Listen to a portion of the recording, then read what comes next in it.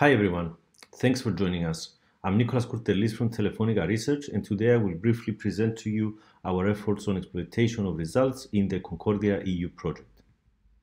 In CONCORDIA, we collected exploitable results, or ERs, from the consortium partners using quarterly surveys.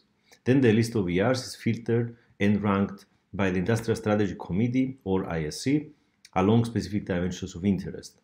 Finally, a selection of top or key ERs is produced for further promotion. So, as a first step, we asked our partners during the project to declare ERs and provide information along many different dimensions, such as main functionalities, unique value proposition, etc. Overall, we received 50 ERs of different types, with the great majority being software and services. The majority of ERs started with low technical readiness level up to TRL4, and it is expected by the end of the project to mature up to TRL7 or 9, which is closer to the market.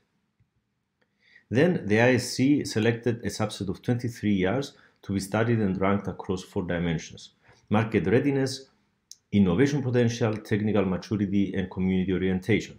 These dimensions per ER were assessed based on the industrial experience of the ISC with 20 plus members from different sectors and the material provided from each ER owner.